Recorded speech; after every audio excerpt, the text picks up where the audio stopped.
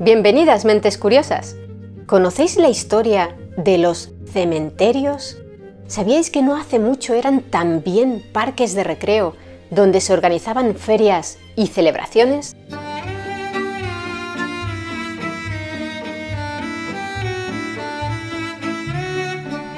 Desde la prehistoria hasta nuestros días, la humanidad siempre ha sido muy imaginativa con sus difuntos. Los ha abandonado en lo alto de montañas y árboles, los ha metido en cuevas, los ha dejado flotando en ríos y mares, los ha quemado en piras funerarias, ha dejado que los buitres los devoraran para elevar su alma hacia los cielos, o incluso ellos mismos han ingerido sus restos o sus cenizas. Pero, ¿por qué se nos ocurrió empezar a enterrarlos? Una de las principales ventajas de carácter práctico que ofrecía enterrar a los muertos era no atraer a depredadores. Otra, de índole psicológica, era que los familiares no presenciaran la descomposición, la degradación progresiva del cuerpo de su ser querido.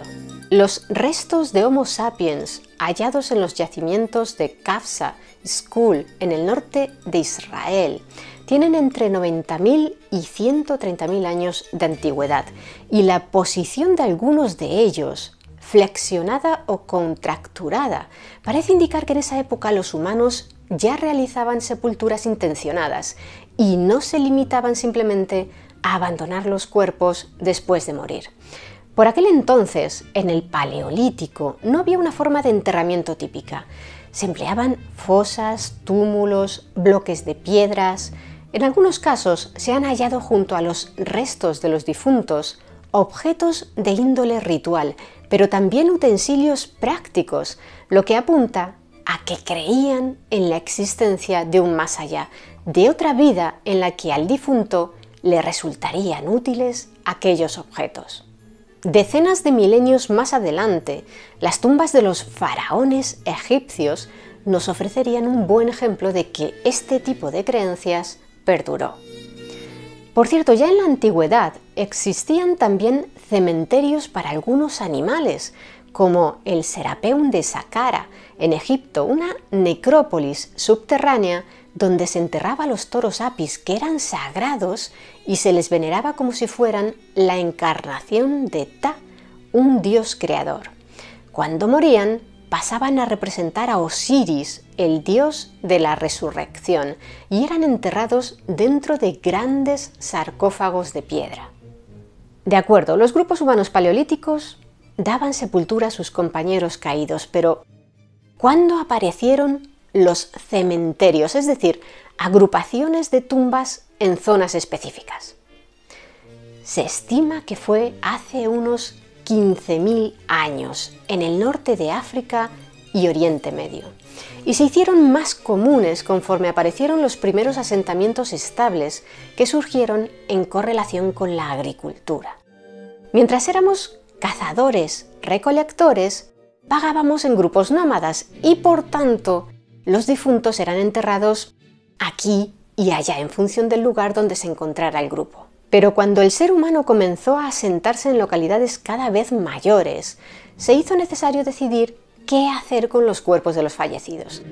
Por lo general, se reservaron espacios a las afueras de los núcleos de población, tanto por motivos prácticos, evitar olores desagradables y presencia de alimañas, como simbólicos, ya que durante el periodo clásico se consideraba que el mundo de los vivos y el de los muertos debían estar separados, cerca, pero no entremezclados. Los etruscos, por ejemplo, construían grandes necrópolis en las que las tumbas se organizaban en calles que se distribuían en cuadrícula, como si fueran eso, una auténtica ciudad de los muertos, una necrópolis.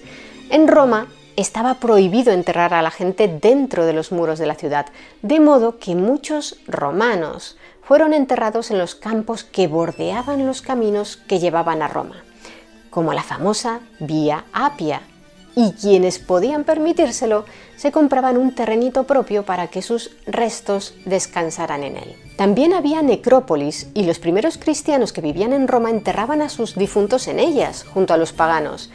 Pero más adelante, allí donde había enterrado un mártir cristiano, afluían multitud de devotos y realizaban misas, lo que derivó en la creación de templos cristianos para acogerlos.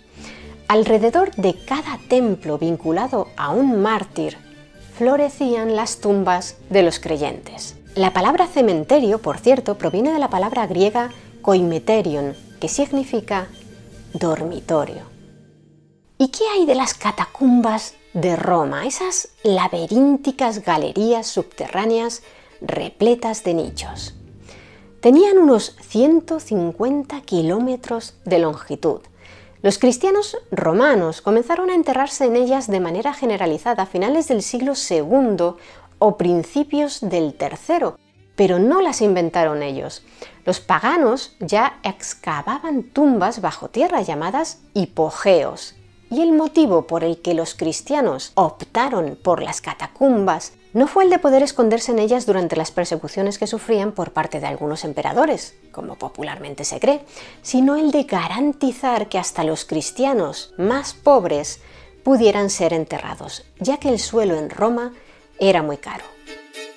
A partir del siglo VI, en la Edad Media, las reliquias de los mártires se sacaron de las catacumbas y se trasladaron a las iglesias del interior de Roma. Y las catacumbas cayeron en desuso. Conforme crecía el tamaño de las ciudades europeas, las iglesias y los cementerios que antes habían estado situados en los extrarradios fueron siendo engullidos por los núcleos urbanos. Los atrios o camposantos de las iglesias pasaron a ser los lugares de enterramiento más comunes, pero en aquella época esos espacios eran áreas de actividades comunitarias. Así, entre las tumbas se celebraban ferias y mercados o se usaban como punto de reunión para movilizaciones militares.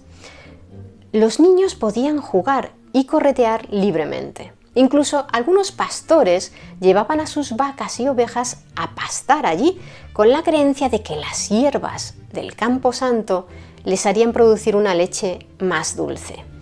Aquella práctica ofrecía la ventaja de que los animales también limpiaban de malas hierbas la zona. En general, la sociedad, más preocupada por la salvación de las almas que por honrar los cuerpos de los fallecidos, fue prestando cada vez menor atención a los enterramientos. Fosas comunes, tumbas sin nombre, terrenos sobre los que se amontonaban capa tras capa de difuntos. Tras la revolución industrial, las ciudades se expandieron aún más y florecieron los grandes cementerios suburbanos, en detrimento de los pequeños cementerios de las iglesias. Y hablando de florecer, ¿por qué adornamos con flores las tumbas de nuestros seres queridos? No se sabe con exactitud.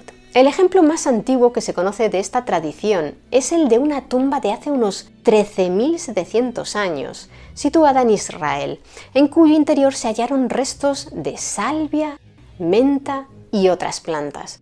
Los arqueólogos hallaron en un lugar conocido como Cueva Raquefet las tumbas de 29 personas. 4 de ellas contenían una gran cantidad de plantas, lo que sugiere que se rodeaba a los cadáveres con flores, tal vez para enmascarar el hedor de la descomposición. Recubrir las tumbas con plantas también podía dificultar que los animales escarbaran para desenterrar el cuerpo. Los romanos, por su parte, en ocasiones preparaban el fondo de la tumba como si fuera un jardín para que el difunto lo disfrutara. La tradición de ofrendar flores a los muertos probablemente se perpetuó durante siglos con la práctica de los velatorios, ya que, al igual que el incienso, servían para enmascarar el mal olor, especialmente cuando hacía calor. Aunque también existen hipótesis acerca del significado simbólico y poético de las flores, tan perecederas como el cuerpo humano. Otra tradición común en muchos lugares es plantar cipreses en los cementerios, una práctica que se remonta a la cultura grecorromana. Su origen simbólico lo encontramos en el mito de Cipariso, un adolescente de la isla griega de Ceos que era amante de Apolo, uno de los dioses olímpicos más importantes. Según el mito, Apolo le regaló a Cipariso uno de sus ciervos sagrados, y el joven, desde entonces, no se despegó de aquel animal. Lo quería tanto que incluso adornaba sus astas con piedras preciosas. Pero un día, al intentar cazar a otro ciervo, mató por accidente al suyo. Desolado por aquella pérdida, Cipariso le rogó a Apolo que le permitiera llorar al ciervo eternamente. Y Apolo lo convirtió en un árbol, en un ciprés, símbolo del luto, por cuyo tronco se deslizan gotitas de savia que semejan lágrimas. Sin embargo, como este mito parece ser una creación posterior a la vinculación de los cipreses con lo fúnebre, no está del todo claro el origen de su simbología. Una hipótesis es que como el ciprés siempre está verde y apunta hacia el cielo, se pensaba que ayudaba a las almas de los difuntos a elevarse. Sin duda hay cementerios a lo ancho y largo del planeta que merecen ser visitados, más allá de aquellos en los que reposan nuestros propios familiares. En algunos casos resulta interesante pasear por ellos por los ilustres personajes que han sido enterrados en ellos, como es el caso del parisino Père Lachaise, que recibe ese nombre en honor al religioso galo jesuita François d'Aix de Lachaise, que fue confesor del rey Luis XIV de Francia y propietario de los amplios terrenos sobre los que se levantó el cementerio. En este lugar, que es casi como un museo al aire libre, encontraréis las sepulturas de personalidades como Oscar Wilde, Honoré de Balzac, Edith Piaf, Isadora Duncan, Maria Callas, Molière, Frédéric Chopin, Eugène Delacroix, Jim Morrison y muchísimos más. Por cierto, algunos creen que el fantasma del cofundador de la mítica banda de rock The Doors, Jim Morrison, fallecido con solo 27 años, pulula entre las tumbas del Père Lachaise, sobre todo a raíz de que en 1997 un historiador y cronista del rock norteamericano llamado Brett Meisner se hiciera una foto frente a la tumba de Morrison y en esa imagen al fondo apareciera una figura fantasmal que en la pose recuerda mucho al cantante estadounidense. Lo cierto es que los gatos, a los que muchos consideran animales místicos, espirituales, suelen rondar su tumba, como pudimos comprobar nosotros mismos en una ocasión en que visitamos el cementerio. La nuestra fue una más de las 3 millones de visitas anuales que recibe este espectacular camposanto, que aúna arte, cultura e historia, y que ya desde sus inicios a principios del siglo XIX atraía a los ciudadanos de las zonas cercanas no solo con motivo de los entierros, sino también para pasar allí el día cuando hacía buen tiempo. Al menos hasta que comenzaron a proliferar nuevos parques y jardines botánicos a finales de ese mismo siglo. Otras necrópolis destacan por sus historias tenebrosas y también de fantasmas, como ocurre con el cementerio Greyfriars en Edimburgo, Escocia, donde es muy conocida la leyenda de Bloody Mackenzie, Sangriento Mackenzie, un abogado, ensayista y escritor nacido en el siglo XVII. Su supuesta presencia fantasmal en el lugar contribuye a convertir este cementerio, en opinión de los expertos en parapsicología, no para escépticos como es nuestro caso, en uno de los lugares con más actividad paranormal del mundo. También las leyendas y los mitos hacen destacar el cementerio de Colón en La Habana, declarado monumento nacional y considerado uno de los más importantes del planeta por sus obras escultóricas y arquitectónicas. La más conocida de las historias ligadas a este camposanto habanero es la de Amelia Goiri, también conocida como la Milagrosa, una joven de la alta sociedad cubana que en mayo de 1901 falleció a los 24 años de edad mientras daba a luz a su primera hija. También murió la pequeña.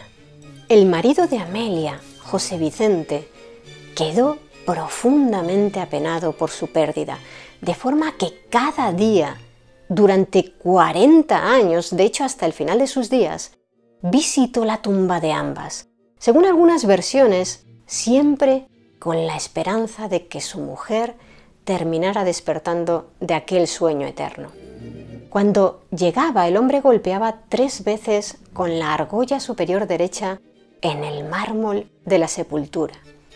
Después le hablaba a su difunta esposa durante largo rato, le pedía consejo y cuando iba a marcharse lo hacía siempre caminando hacia atrás para no darle la espalda nunca a su amada y mostrarle así su profundo respeto.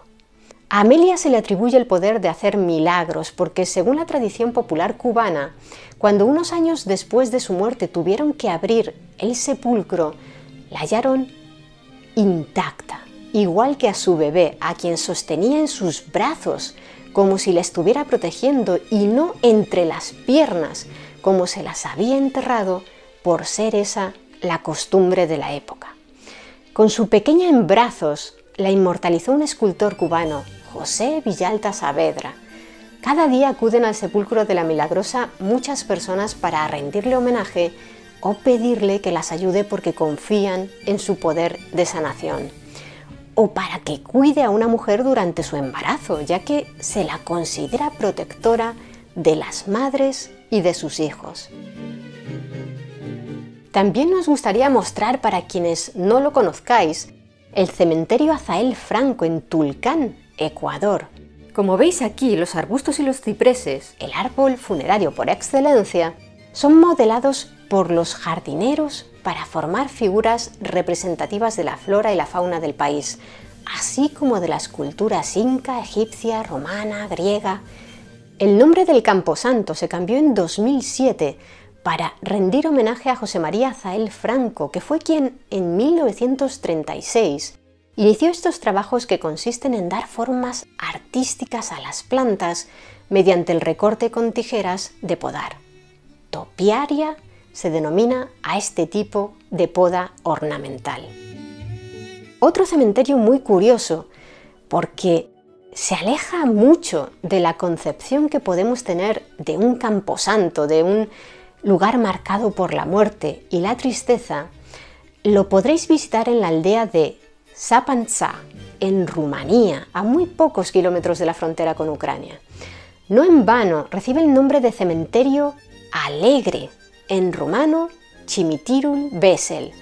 Las cruces de sus tumbas, hechas de roble, están decoradas con colores brillantes y dibujos naifs, y podéis leer en ellas epitafios que describen de forma original, divertida y con una perfecta rima en rumano aspectos de la vida de quienes allí están enterrados. Uno de los epitafios más famosos y visitados está dedicado a una suegra y, según traducción del sitio web rumaniando.com, dice así: bajo esta cruz pesada yace mi pobre suegra, de haber vivido 3 días más, yacería yo y viviría ella. Vosotros que pasáis por aquí, intentad no despertarla, porque si regresara a casa, volveremos a las andadas. Por ello me voy a portar bien para que ella no regrese. Quédate aquí, querida suegra mía. Fue un escultor local llamado Stan Joan Patrasch quien creó la primera de estas lápidas en 1935, y a esa le siguió la talla de cientos de ellas, unas 700, y cuando murió en 1977 dejó a su aprendiz para continuar el trabajo. Se cree que la costumbre pudo estar inspirada en la cultura de los dacios, ya que estos pensaban que morir les permitía llegar a su dios más importante, Zalmoxis, de manera que la muerte era algo que debían celebrar. Seguro que vosotros, mentes curiosas, conocéis muchos otros cementerios en todo el mundo que merecería la pena visitar por unos motivos u otros. Así que esperamos que nos dejéis vuestras recomendaciones en los comentarios. Si hablamos de necrópolis grandes, es obligado mencionar el cementerio islámico de Wadi al-Salam, situado en la ciudad santa de Nayaf, en el actual Irak. Es el más grande del mundo, con más de 6 millones de difuntos. Su historia se remonta a los inicios de la Edad Media y cada año se entierran en él a más de 50.000 difuntos procedentes de todo el planeta. ¿Y por qué tiene semejante demanda? Porque está situado cerca del santuario de Ali ibn Abi Talib, primo y yerno del profeta Mahoma y considerado el primer imán por los chiitas. Debido a eso, chiitas de todas partes del mundo quieren ser enterrados allí, aunque eso signifique ser colocado en una cripta común con otros 49 fallecidos. El principal problema de los cementerios en la actualidad es la falta de espacio. En los últimos 70 años, la población mundial se ha multiplicado por 3, lo que se traduce en una mayor demanda de tumbas, especialmente en los grandes núcleos urbanos. Para los gobernantes locales, la solución no es tan sencilla como construir nuevos cementerios, dado que, como es comprensible, la gente tiende a querer ser enterrada en el mismo cementerio en el que se encuentran los restos de sus parientes y no en nuevos terrenos con los que no sienten ningún tipo de lazo emocional. Para contrarrestar la alta demanda, algunos gobernantes toman medidas como las de Singapur, donde los enterramientos solo duran 15 años y tras ese periodo vacían la tumba. En consecuencia, el porcentaje de quienes optan por la cremación ha aumentado mucho allí. Además de los problemas de espacio, cada vez más personas toman en consideración el coste medioambiental que supone un enterramiento tradicional, donde se introducen bajo tierra materiales que pueden contaminar el suelo y las aguas subterráneas, como todo tipo de metales, por no hablar de las sustancias químicas empleadas para la conservación de los cuerpos, como el formaldehído. En la actualidad hay empresas que se dedican a hacer todo tipo de cosas con las cenizas de los difuntos, desde convertirlas en joyas hasta tatuarlas en la piel de un ser querido.